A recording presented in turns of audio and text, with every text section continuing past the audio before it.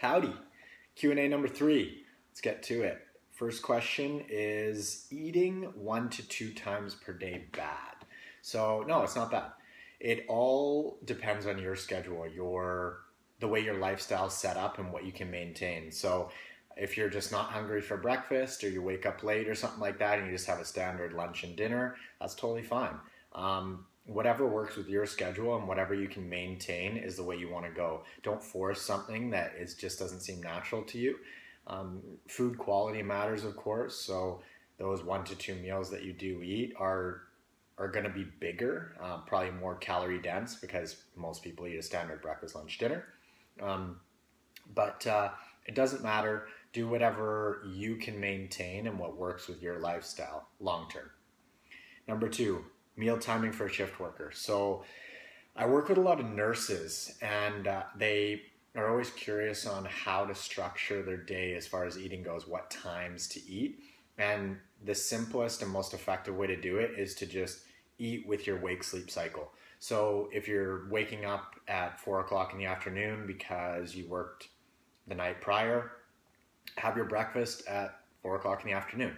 And then your lunch would be, whenever, 8 o'clock at night. And then you might eat again at in the middle of the night. You'd technically be having dinner before you go to bed the next morning. So keep it super simple. Don't worry about traditional times because your schedule isn't traditional. So just eat with your wake-sleep cycle, your breakfast maybe at a funky time, lunch, dinner, all that sort of stuff. But essentially, just eat with whatever schedule you have at the time, because sometimes you're working days, sometimes you're working nights. It doesn't matter. Just keep it super simple and do it with your wake-sleep cycle. Number 3, tips for keeping appetite in check to avoid overeating. I find sometimes I'm hungry when I should be satisfied and my workout routine is normal.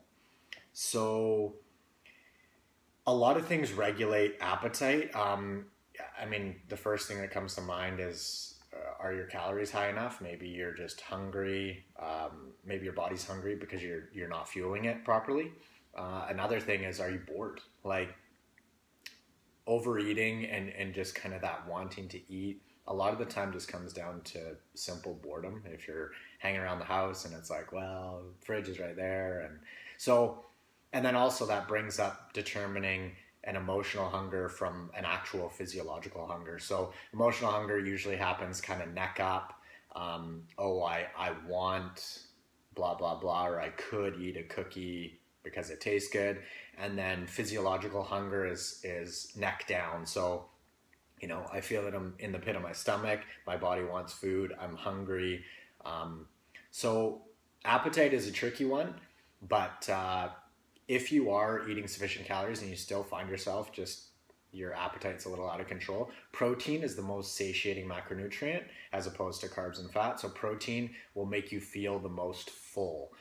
So you can try upping your protein content of your diet and see how you do with that. So that's it for now. If you have any questions, post them in the comment section below. Email me your Q&A questions and I'll do my best to get to them. Thanks for watching. See ya.